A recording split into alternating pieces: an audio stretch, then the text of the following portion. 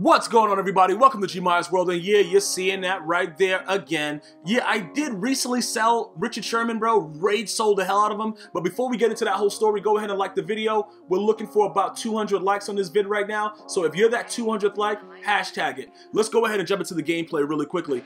I can't remember exactly what this guy was doing. All I know is I'm going to let you in on a little secret.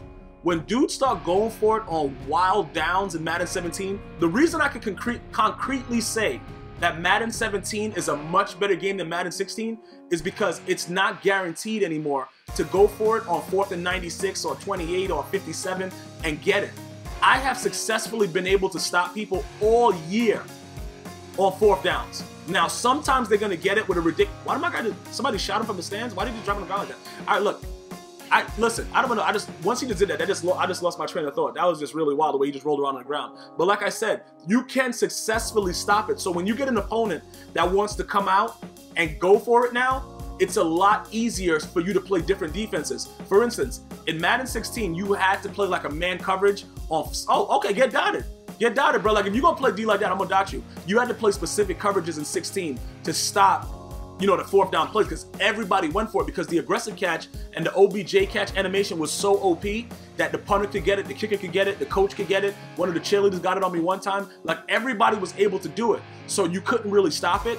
But now you got to give EA Sports credit. They've at least given you more tools to now stop it on 4th down without having to play 2 men under. You can go up and possibly get mossed on 4th down, but there's about, I would say like a 91% chance that you could probably stop it. Madden 16, there was 0 chance. You were getting mossed on 4th down, and you better like it, and you better shut up. And all those, oh, he held onto it? All right, we try to hit stick him now. And that was pretty much it. So that's what I'm saying. A lot of guys like, yo, bro, I like Madden 16 more. No, I can't agree with that, bro. Sometimes I get frustrated. I had the green circle of death. I think I figured out how to not react with the green circle of death. I'm probably going to let you guys in on that secret because I think a lot of you guys are having issues with the green circle of death, which when it happens, it takes away all your control of the player. I may, oh my god, yo, what the, and it's a dot? Yo, good catch to this guy, man. Yo, GG's for this guy. Let me get a GG in the comment section for this guy. This dude is the truth. I've never, ever seen anything like that this year. That was some wild things that just happened on that play. Oh, you want to drop the ball though? Okay. Yo, you want to drop, oh, he went for it on 4th and 6? That's funny though. That's real funny that he's doing all this stuff. Why would he be doing? Oh, yeah, pick that off real quick. Pick that off, yeah.